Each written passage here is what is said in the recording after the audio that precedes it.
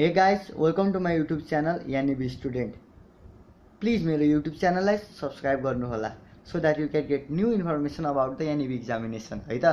अब आज चाहिँ मैले क्लास 12 को केमिकल काइनेटिक्स मा भएको एउटा इम्पोर्टेन्ट थ्योरी भनेको collision theory for the formation of product जुन चाहिँ 5 मार्क्स को लागि पोसिबल हो भने यसबाट 2 मार्क्स को डिफरेन्ट क्वेशनहरु बन्छ त्यसको बारेमा डिस्कस गर्छौं।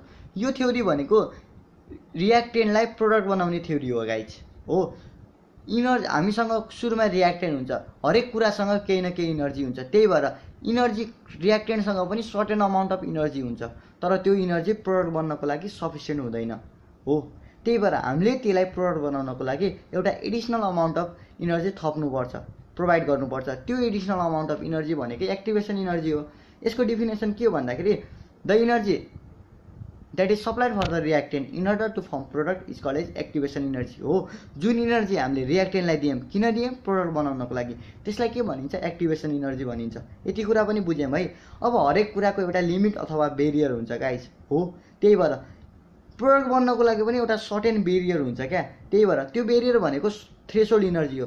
जतिखेर रिएक्टेन्टले थ्रेशोल्ड इनर्जीलाई क्रस गर्छ नि, यहाँ माथिपट्टि थ्रेशोल्ड इनर्जी हुन्छ, त्यसलाई क्रस गरेपछि बल्ल त्यो यसरी यसरी के भन्छ? प्रोडक्ट बन्छ हो। त्यही भएर हामीले रिएक्टेन्टलाई प्रोडक्ट बनाउनु छ भने त्यसको इनर्जी हामीले थ्रेशोल्ड इनर्जीसँग भन्दा बढी इक्वल अथवा बढी बनाउनु पर्छ। यति कुरा पनि बुझ्यौं है। अब गाइज जहिले पनि रिएक्टेन्टबाट प्रोडक्ट बन्दाखेरि रिएक्टेन्ट डाइरेक्टली प्रोडक्ट बन्दैन क्या।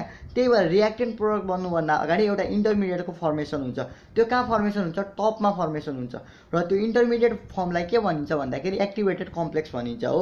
र हामीले ओरिजिनलमा हेर्नु होला, यो एक्टिभेटेड कम्प्लेक्सको डेफिनेसन कतिचोटि सोधेको छ। एक्टिभेटेड कम्प्लेक्स भनेको हाम्रो इन्टरमिडिएट हो, किनभने यो रिएक्टेन्ट र प्रोडक्टको बिचमा बनेको छ नि त, इन्टरमिडिएट कम्पाउन्ड हो। Activated complex is an intermediate product compound or intermediate product which is formed in between the chemical reaction हो। केमिकल रिएक्सन हुँदाखेरि फर्मेसन हुन्छ र यसको इनर्जी केसँग इक्वल हुन्छ? थ्रेशोल्ड इनर्जीसँग इक्वल हुन्छ। किनभने टपमा भएको इनर्जी भनेको के हो? थ्रेशोल्ड इनर्जी हो। यस फर एक्जाम्पल हजुरको नोटमा भयो होला, ग्राफ सम्झिनुस् त, माथिपट्टि एउटा गोलो गोलो डल्लो हुन्छ, त्यो डल्लोलाई एक्टिभेसन कम्प्लेक्स भनिन्छ हो।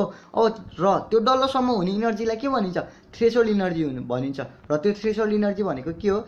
एक्टिभेसन इनर्जी र इनर्जी अफ द रिएक्टेन्टको के हो? सम हो। त्यही भएर activated complex is a vibrating molecule, vibrating intermediate molecule which is formed in between the chemical reaction which possesses the energy equal to the threshold energy।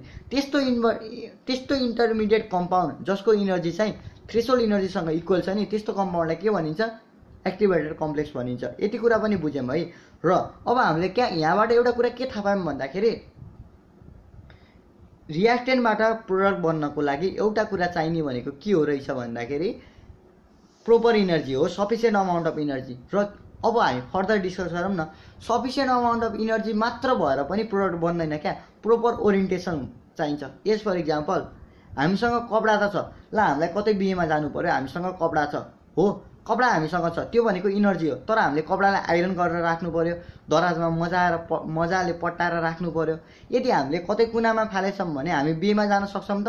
ल हामीसँग iron छैन, हामी बिहेमा जान सक्छौँ, हामीलाई लाज लाग्छ कि लाग्दैन? त्यही भएर इनर्जी मात्र पुगेर हुँदैन क्या, तिनीहरूको के हुनु पर्यो? प्रोपर ओरिएन्टेसन हुनु पर्यो।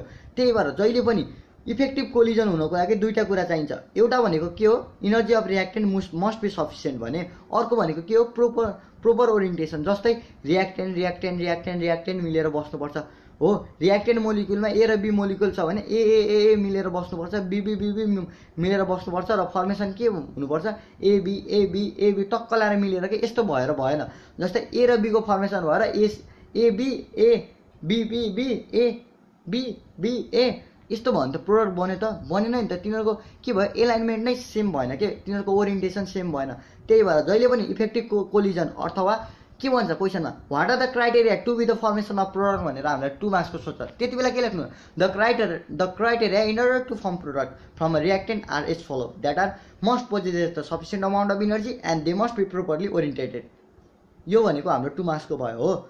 यति कुरा पनि बुझ्यौँ भने अर्को मेन इम्पोर्टेन्ट यस्तो भयो भने प्रोडक्ट बन्नको लागि दुईटा कुरा चाहिँदो रहेछ, यो थाहा पायौँ है। र अर्को मेन इम्पोर्टेन्ट क्वेसन भनेको रेट ल इक्वेसनको डेफिनेसन सोध्छ हो। त्यस्तै गरी अर्को एउटा पार्शियल प्रेसरसँग रिलेटेड भएर एउटा हाम्रो न्यूमेरिकल छ, त्यो भनेको लङ क्वेसनमा सोध्छ। Factors affecting the rate of chemical reaction के हो? र इन्स्ट्यान्टेनियस रेट अफ रियाक्सन भनेको के हो, एभरेज रेट अफ रियाक्सन भनेको के हो, यो 2 मार्क्समा सोध्ने क्वेसनहरू के। अनि जस्तै अर्डर र मोलिकुलारिटीको डिफ्रेन्सहरू के छ हो, इलिमेन्टरी रियाक्सन भनेको के हो, यस्तै क्वेसनहरू सोध्छ र न्युमेरिकल पनि सोध्छ guys. Hope you enjoy this video. र हजुरहरूले कोलिजन थ्योरी बुझ्नुभयो कि बुझ्नु भएन भनेर प्लिज मलाई कमेन्टमा नोटिफाई गर्नु होला। ह्याभ अ नाइस डे र सब्स्क्राइब गर्न नबिर्सिनु होला नि। Thank you.